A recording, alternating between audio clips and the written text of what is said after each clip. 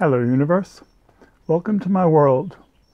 We're still doing Angelina Jordan. We'll reach her at the end of the video. Today we're revisiting the famous Amy Winehouse song, You Know I'm No Good. This was off of her Back to Black album. It doesn't quite have the high profile of Rehab or Back to Black, but it's an excellent song and it's been covered by many different artists. I've learned something very interesting today. Normally when I do one of the videos where I do one song in different genres, I identify the genre. I say, well, this one is jazz and this one is jazz funk, or this is folk, or this is folk rock. But I found I cannot do this today because the subtleties of the different genres really almost defy classification. And so what I'm going to do, instead of trying to put them into categories, I'm going to describe them in a way which defines them more than just putting them into a category. I'm certainly not going to say this is 60% jazz and 40% blues, or 70% soul and 30% jazz. I'm not going to do that for sure. But here we go. First, we will go to the continent. We will hear two versions. The first one is from a Polish singer by the name of Monika Borzym. This cover of the Amy Winehouse classic came from her first album. And then we are going to Spain to hear Lucia for the first cover by Monika Borzym. It is very slow and it features an accordion. I really like the accordion. I think it should be more prominent and more common in modern music. There are very few examples. A couple that I remember from 50 years ago. One was Where Do You Go To, My Lovely by Peter Sarset. Do you remember that one with the accordion?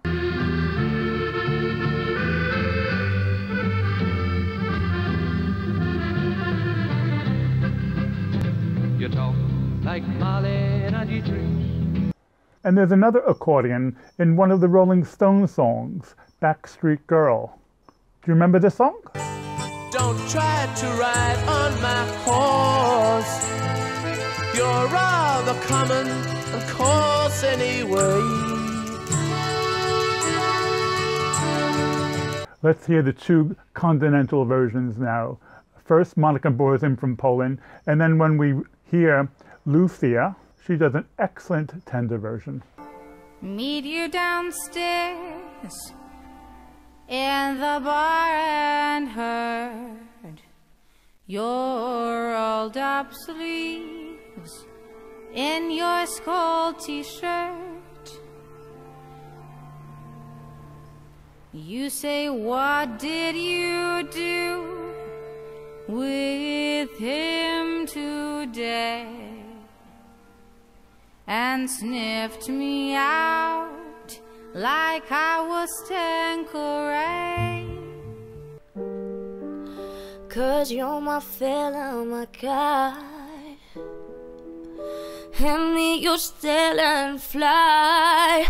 By the time I'm out the door, you turn me down like Roger Moore. I cheated myself like I knew I would. The next two versions we hear are opposite ends of the spectrum. The first one, I cannot say it's a folk version only because it's a guitar, but it's a simple version and it's very direct and accessible.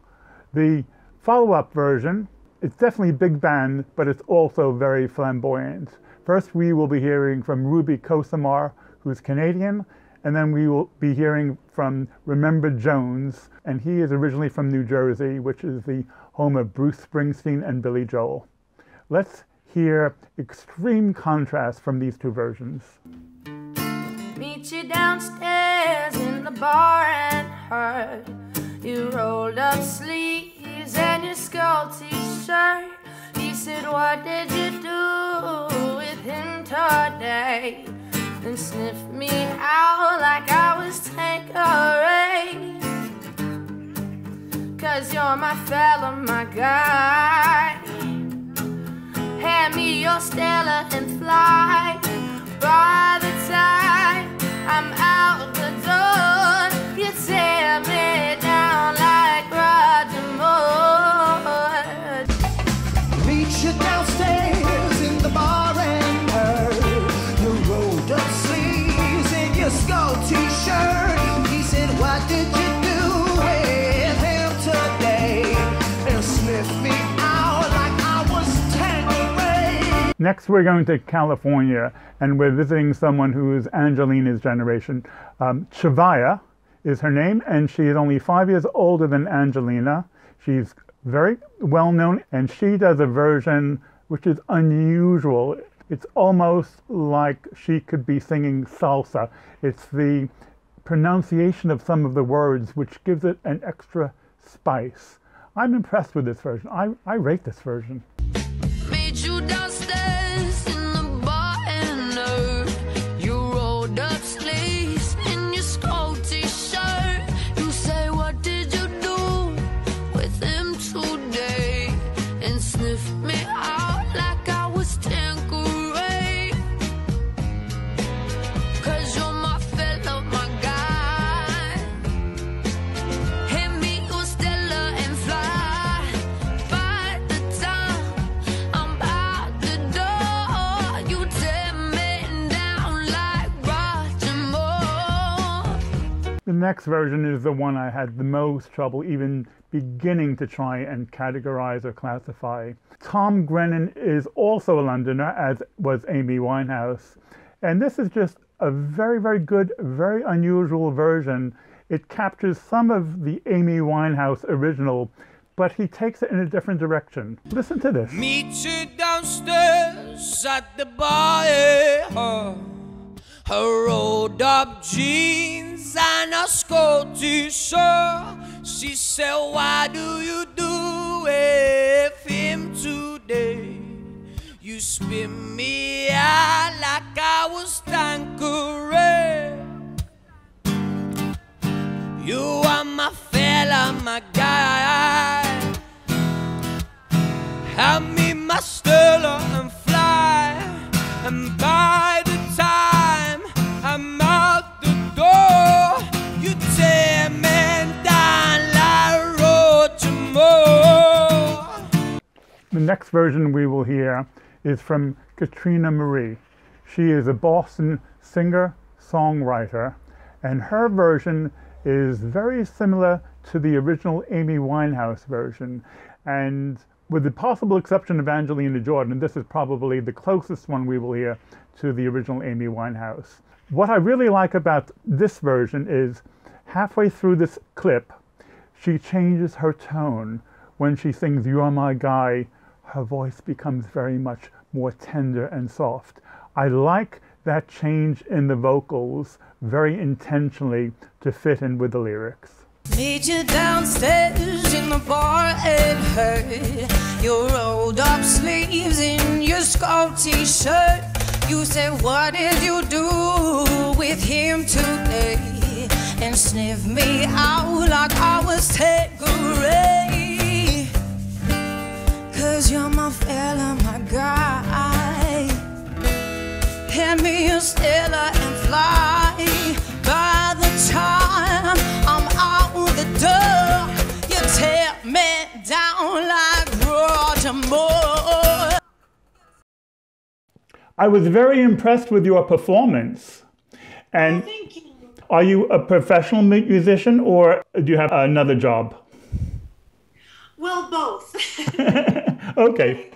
I am a professional musician. So that video was probably several years ago now. Yeah. So I had just moved to Boston, and I was just kind of getting started and working on my first album and getting out there. I hadn't really performed that much at that time.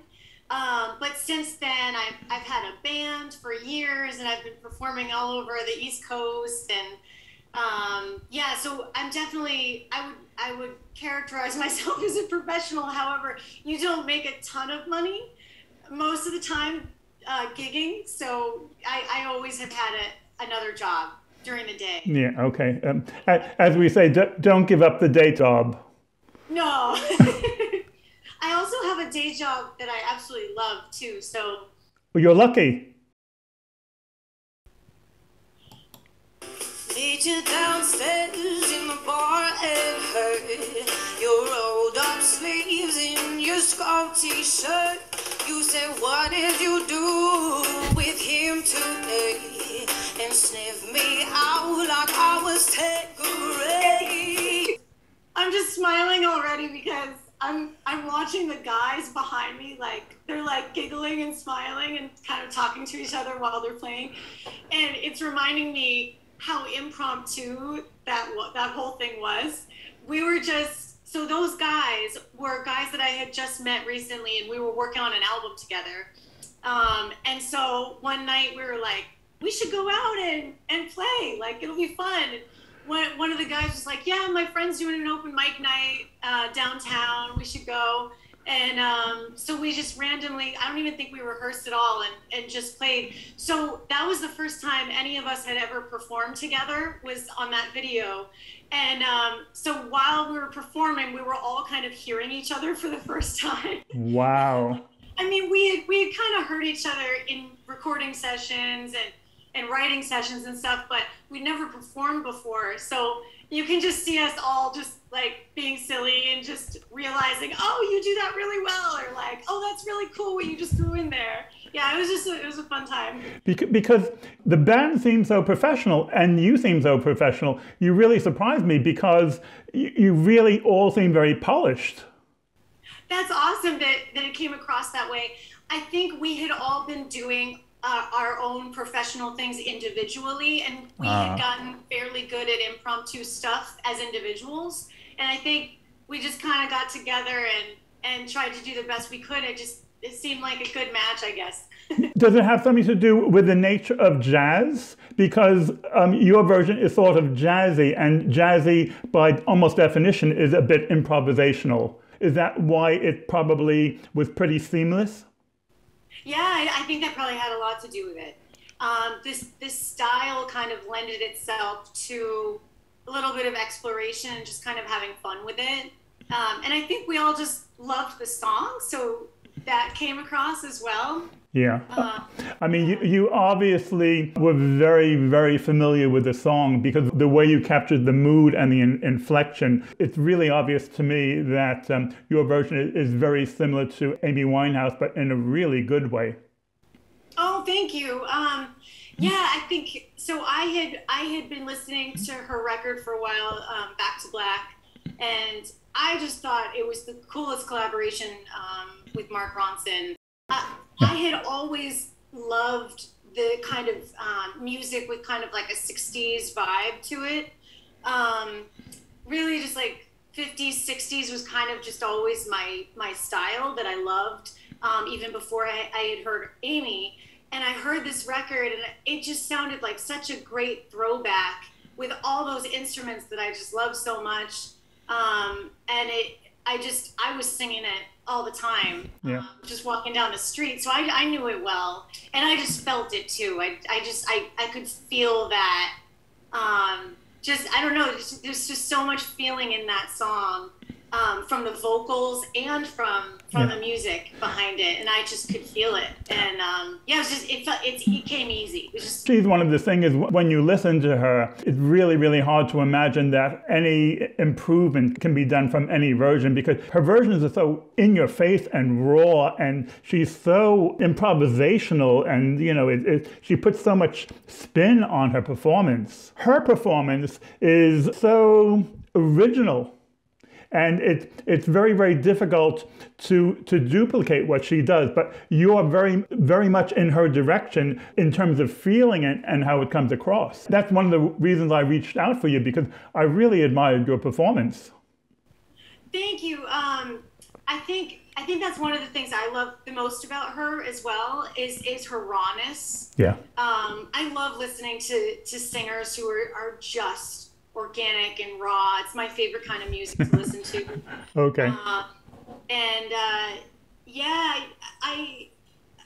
don't know what I was trying to do with that performance. I think there's, so now in my band, I sing a lot of originals, but I also sing cover music as well. It's fun for us, but also fun for people to listen to when they come see us. It's always like fun to hear a song that you know. And I think that the toughest part for me about singing cover songs is you want to be yourself.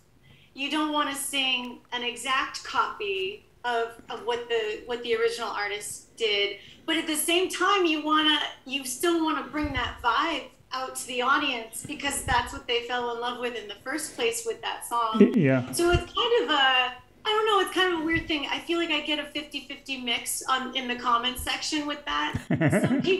Some people love that I sounded like her that night. They just started just infatuated with it. And then other people are like, oh man, you're trying to copy her. Why are you copying? Don't sound like her. You know, it's pretty much a 50-50. I can see why and how it would be double-edged to do a cover. Yeah. You either have to be very, very creative, or you have to have a completely different spin, or there has to be some type of phenomenal situation to actually improve the cover, especially because the covers are so deeply embedded in people's conscience. You know, this is the standard of what they're used to. Right. Yeah. But let's carry on listening, okay? Okay. 'Cause you're my fella, my guy. Hand me a Stella and fly. By the time I'm out the door, you tear me down like Roger Moore. I treated myself like I knew I would. I told you I was trouble. Yeah, you know that I'm no good.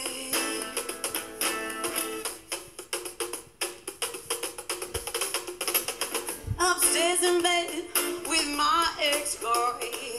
He's in no place, but I can't get joy.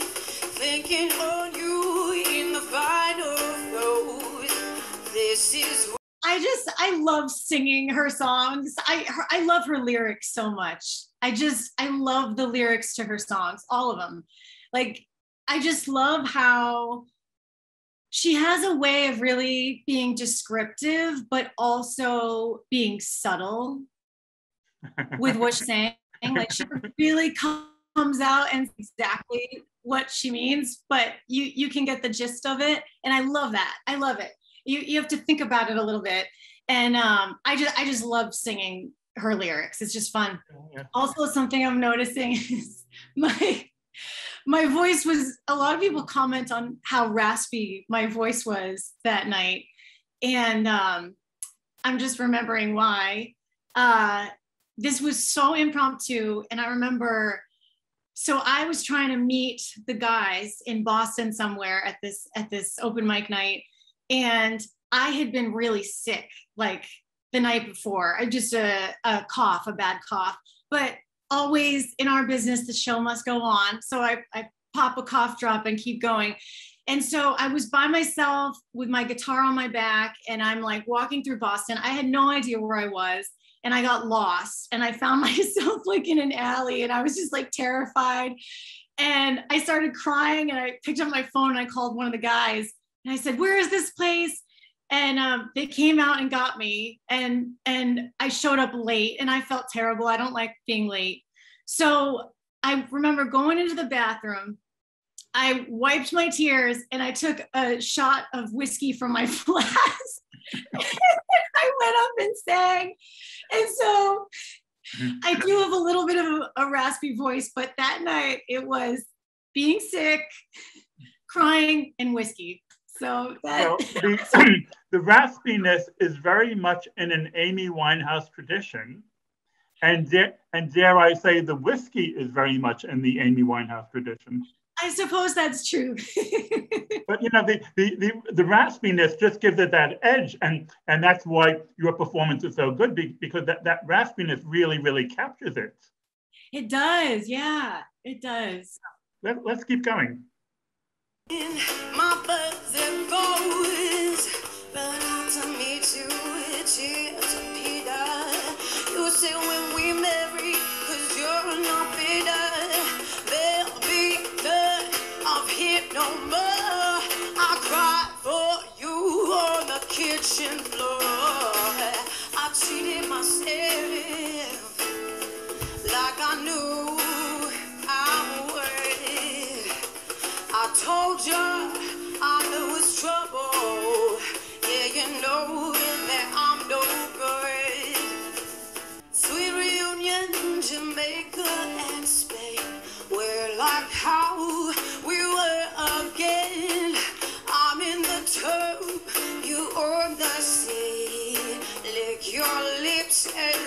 soak my feet, and then you notice little carpet burns. My stomach drops and my guts turn. You shrug, and it's the one who truly stuck the knife in first. I treated myself like I knew I would. Oh, I told you I was trouble. Yeah, you know that I'm no good.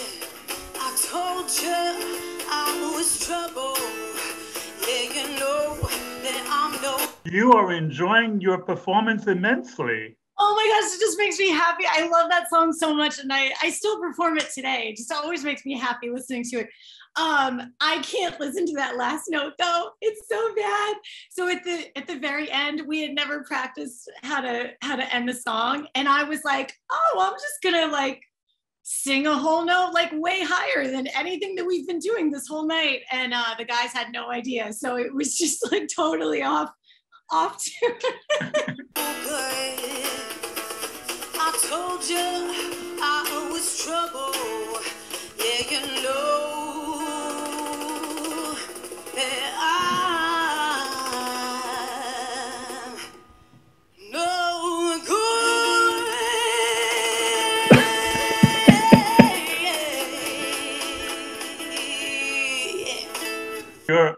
Your reactions visually are like one of the features of this video. You're such a great audience for yourself. That's great. That's great. Now we're going to 2007 to hear Amy Winehouse sing her original. There's some real advantage of being the original singer-songwriter because you integrate the lyrics and the music and the feeling, the Leonard Cohens of the world and the Bob Dylans and the Adeles. They have a natural advantage because of how they integrate the music and the lyrics together. And this is certainly true with Amy. Whatever personal problems she might have had, and even her intoxication while performing, actually did not interfere with the quality. She was able to go on automatic pilot and just produce a really, really good performance time after time after time. With Amy Winehouse, generally, her versions are raw and they're direct and they're untamed. She's very recognizable and very much in your face, and you can see why she's such a total legend. If we do hear the Amy Winehouse, do you want to talk me through that? Or I mean, because what would be really, really interesting is someone like yourself, not only a professional musician, but a professional jazz musician, your ears and your musicianship will hear things with Amy that ordinary people will not hear.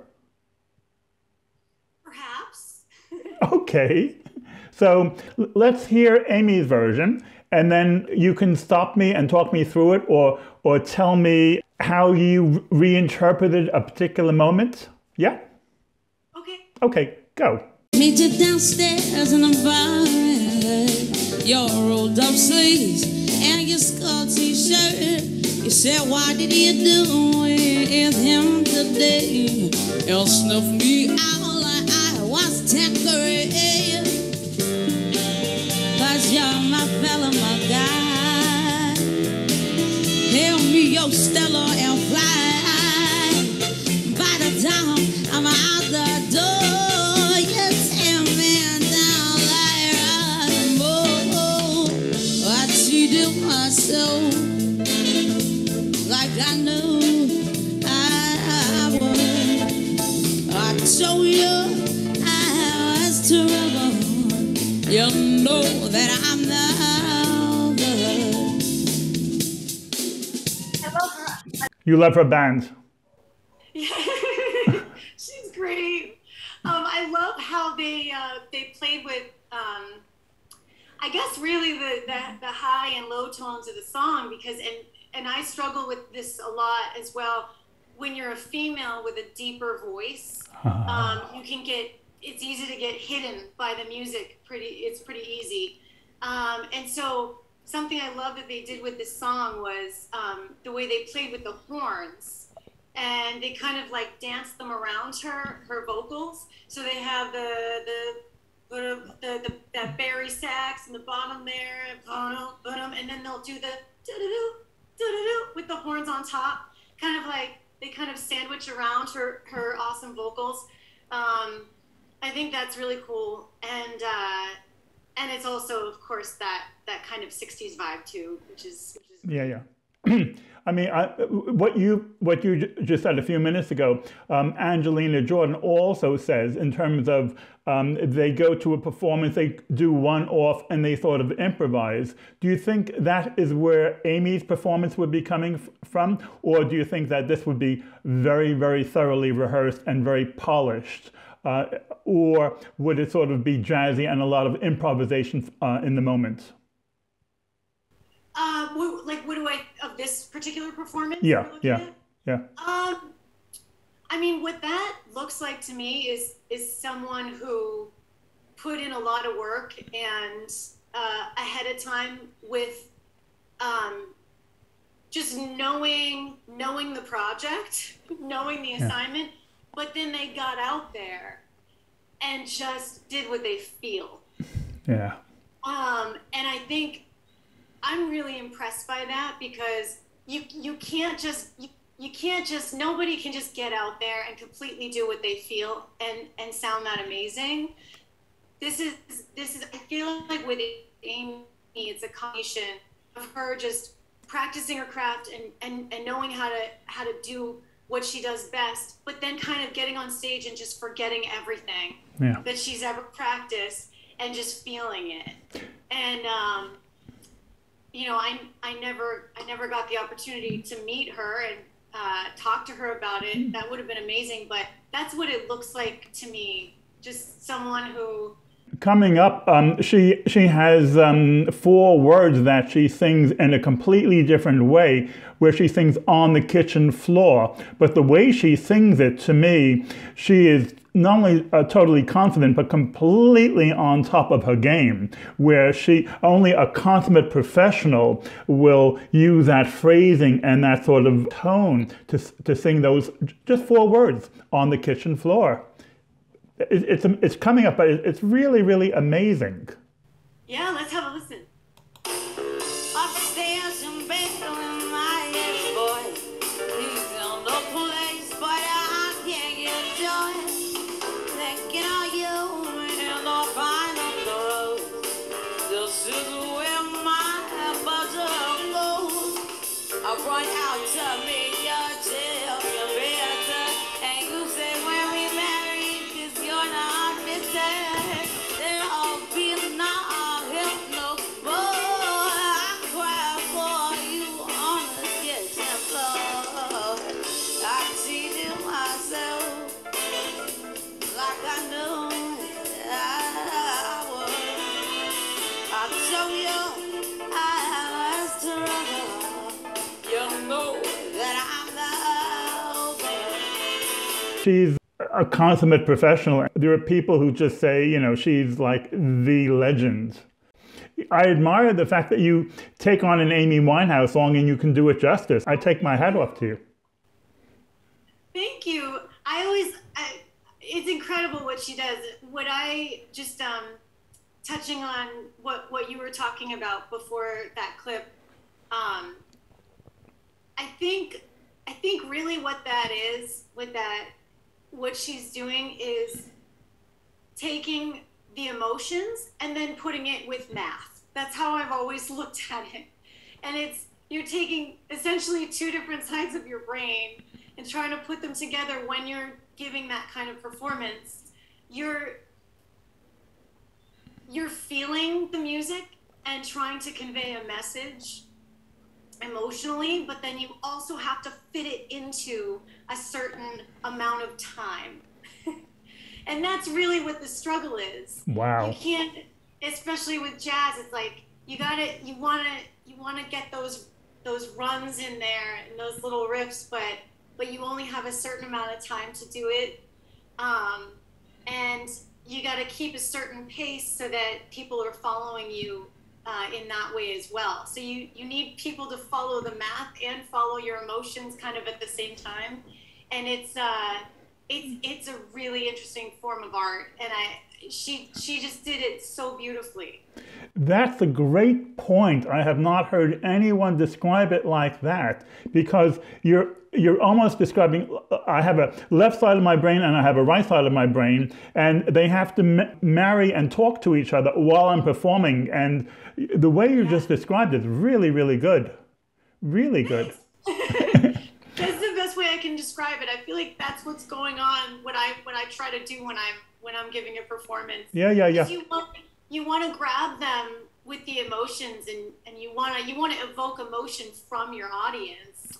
And you're far away from them, you're not touching them, and you're not even really having a back and forth conversation with them, but you have to find a way to make them feel something. And that's the challenge. And then you gotta put it into a certain amount of time. Yeah. So yeah. follow your band at the same time. Yeah. I mean, it's, some people are born with a gift, and I'm not sure how much someone can learn music unless they have, you need a raw talent before you can actually learn it. It's really on different levels. I don't know. I don't think I've decided that yet. I think I've taught music in the past. Wow. And so I like to think that anybody can take their special, unique feelings and emotions and talents and produce something cool. Okay. I don't know. I don't think I've formed an opinion on that yet. Now we've come into Angelina Jordan, finally. Several things about her version of this song. First of all, I need to apologize for the acoustics. His sound isn't that good. It sounds a little bit like she's singing in a warehouse, and I actually have taken professional advice to see if I can improve the sound, but no can do. The other thing I will say is she has changed the lyrics to make them age appropriate. She's still only 13 when she's doing this performance, which in itself is remarkable. And as a rule, with all of the Amy Winehouse lyrics, she has altered them, make them age appropriate. The other thing which is interesting is watch her hands. There are three interesting moments with her hands. One is when she goes like this with her right hand. It's almost like she's weaving a web. Another moment, she actually puts her hand on her chest, which is a way of having a heartfelt moment. It's also a moment when there's a guitar riff, and with her left hand, she's playing the guitar herself. We'll watch all of this, and Angelina Jordan has been compared to Amy Winehouse, and you can see the great similarity, even though the sound is not perfect.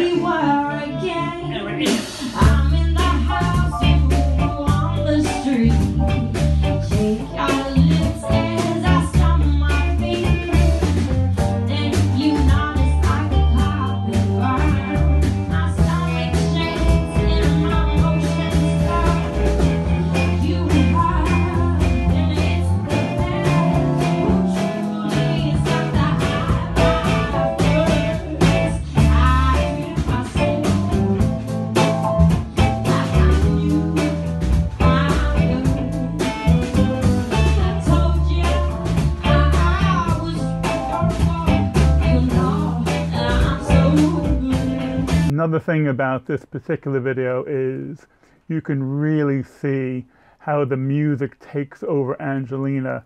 It just flows through her the way electricity flows through a light bulb. And this is really how she experiences music.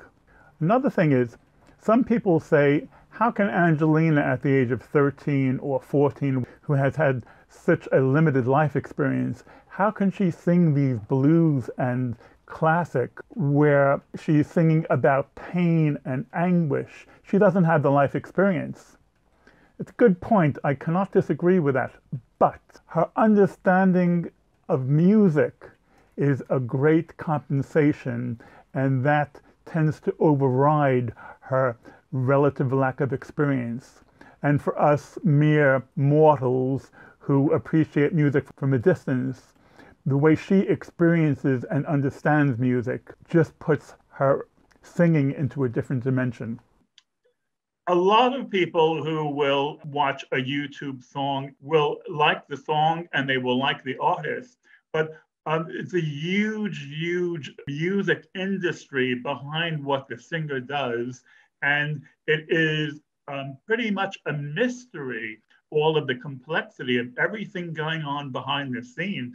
Obviously, I'm doing Angelina Jordan videos, and she's recently resigned in the last 6 months to Republic Records. But all of the strategic movements going on behind the scene, most listeners know nothing about. Do you have any general points of what it's like to try and break into the music industry?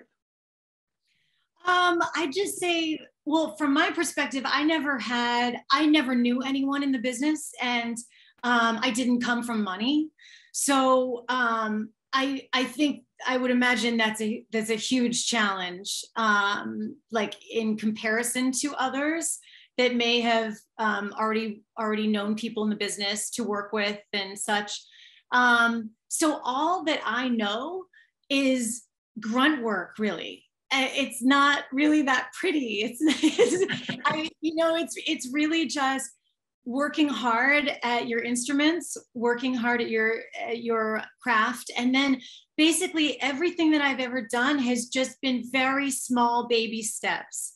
There's never been any kind of like big reveal moment of like, oh, now you're going to be famous, or now you're going to have this huge project, or it's just small little baby steps, taking on projects with people that I think are great people and talented people to work with, and forming relationships with good people, really, and working hard at pretty much everything. Like if you don't have the money to pay someone to do the work for you, you're literally doing everything. So I have spent years basically taking on the role of an administrative assistant, a saleswoman, a business owner, like I've been the product, which is kind of strange to be selling yourself as a product. That took a lot of getting used to. I really would just say I can only speak from my personal experience, and it's really just been working hard and taking baby steps. And I only work on projects with people that I want to form relationships because I think they're good people, or they work hard, or they're talented. I'm not a fan of like taking things on because someone has clout, or I don't want to like step on anyone's shoulders to get anywhere. So there's a lot of nights where you're just you're up at 3 o'clock in the morning with your band playing in the back of a bar for 2 people. Wow. But then there's some days where you're playing a festival and there's hundreds of people there watching you, and it's amazing. So I just say hard work and doing a little bit of everything. Learning how to do a little bit of everything. That's a really good answer. It's a really detailed answer. One more question for you, Katrina, if it's all right. As a professional jazz singer, it would be very interesting, very unique for you to be able to describe what your impression is of Angelina Jordan. Is that a fair question to ask you? I actually didn't know of her until I met you. Wow. Yeah. Okay. But I got on a YouTube train after that, and she's lovely vocals. Okay. Yeah, the part of her problem is, well, part of every musician's problem is just ratcheting up your profile higher and higher and higher, and getting out there, and not just getting 100,000 people to know about you, but not even getting 100 million people, getting 1 billion people to know about you.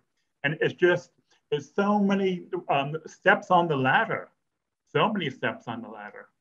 Yeah, that's really always been my biggest challenge, is just getting people to find me, getting people to find who I am. It really comes down to marketing and promotion. Yeah. You know, I think a lot of people know who I am in the areas that I perform, but it's a little harder getting more of a global view on you. Yeah. I think it's really about, you know, pushing social media, which I don't think I'm very good at. I don't really like pushing myself on social media. I know.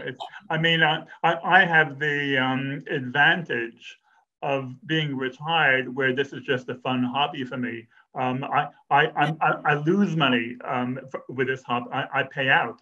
I'm certainly not earning money, but it's fun. It's yeah, well, that's good. Yeah, it's great fun. Great fun. Katrina, I have a lot of editing to do. This has been an absolutely wonderful and great interview, and I will send you the fruits of this conversation incorporated into the video. And thank you ever so much. That sounds awesome. You're so welcome. Thank you for inviting me to speak with you. It's great. And one more thing, I'd like to play a 10 or 15-second clip of one of your videos, perhaps one that you wrote yourself, as part of the whole video. Which one would you like me to choose? Oh, that would be great. So my most recent one that I posted is called Gaslight. Okay. So that's the one I'm trying to promote the most right now. You got it. You got it. Oh, thank you. Okay. Katrina, it's wonderful speaking with you. Thank you ever so much. And thank you for realizing that this is really a fun project, and understanding that. Thank you. Oh, absolutely. Thank you, Alan. Keep having fun with it. I will. Bye. Bye. Bye. Try to belittle, try to deceive, build up your narrative and get the best of me. Okay, gang. We will continue with Angelina Jordan. I'm out of here. I'll catch you later. Bye.